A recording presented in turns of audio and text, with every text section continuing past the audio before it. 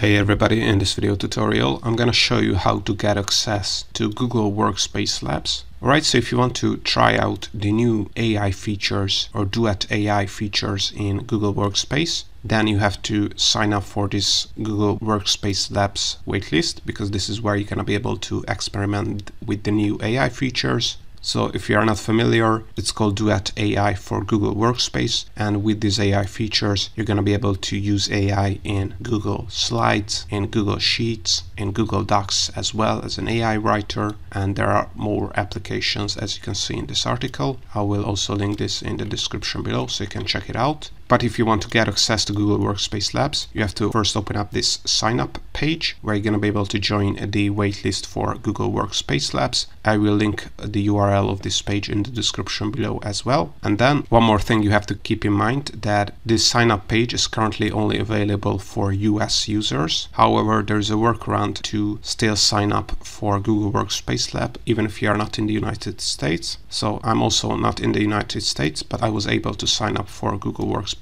Labs waitlist. As you can see, if you open up the page and if you are not in the United States, you will see this message that Workspace Lab is not accepting signups in your country. In this case, what you have to do is use a VPN, and the one I'm recommending and the one I have used to get access to Google Workspace Lab is ExpressVPN. And the great thing about ExpressVPN, besides that it's one of the best VPNs out there, is that you can try it out for free for 30 days. And if you end up not using Google Workspace Lab, you can cancel your subscription and get all your money back. And if you use the link in the description below, you're going to be able to click on start your trial today and claim 3 months off for free from their annual subscription. Alright, so once you have connected to ExpressVPN, change your IP address to an IP address that is based out of the United States, or if you are in the US, just open up this URL. As I mentioned, I have linked in the description below. Then scroll down to the consumer acknowledgement section. Make sure to check these boxes where you acknowledge that you are over 18 years old, you agree to terms and privacy notice, and you also agree to be contacted by Workspace Labs regarding tips, feature updates, and so on and so forth. Then all you have to do is click on submit. And now, as you can see, we have signed up for the Google Workspace Labs waitlist. And now once we get access, and once they grant us access to Google Workspace Labs products, they're gonna let us know by sending an email to us. So all in all, this is how to get access to Google Workspace Labs.